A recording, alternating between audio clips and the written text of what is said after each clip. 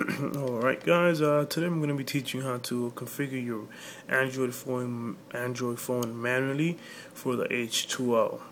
Okay, so it just takes a few minutes before for us to do this, and what we're going to be doing is actually go ahead and start up right now. Okay, so the first thing is go into menu and just hit settings, wireless and networks, go down and hit mobile networks. Oops, I went back, I'm sorry. Wireless networks, mobile networks, all the way at the bottom, and hit access point names. Just give it a few seconds. Alright, there we go. That's what you need. It's going to be going black right there if you don't have anything on it. So just hit up menu, and you're going to hit new APN. Where it says name, all you got to do is just hit type in H2O WAP. Press OK.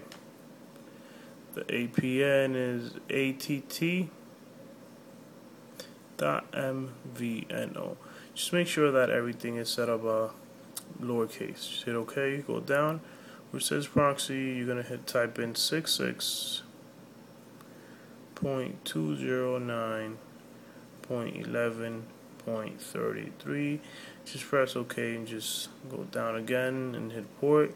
You're gonna put in 80. Press OK. Go all the way down to where it says MMSC. You're actually gonna go ahead and skip username, password, and server, and we're going to MMSC. And once that comes up, you're gonna type in http://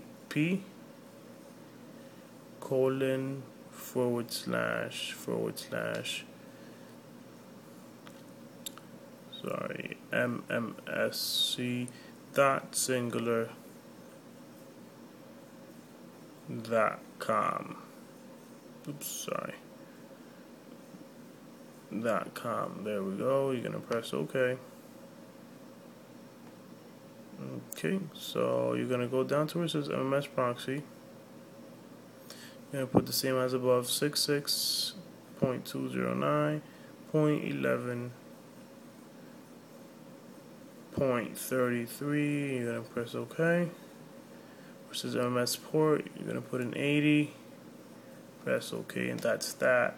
Where it says MCC and MNC, those should be left blank as well. So just press menu before exiting out and hit save.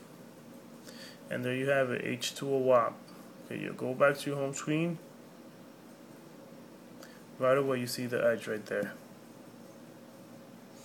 Okay, so that's that. The LMS is working as well. Alright, so I hope you guys enjoy it. Bye bye.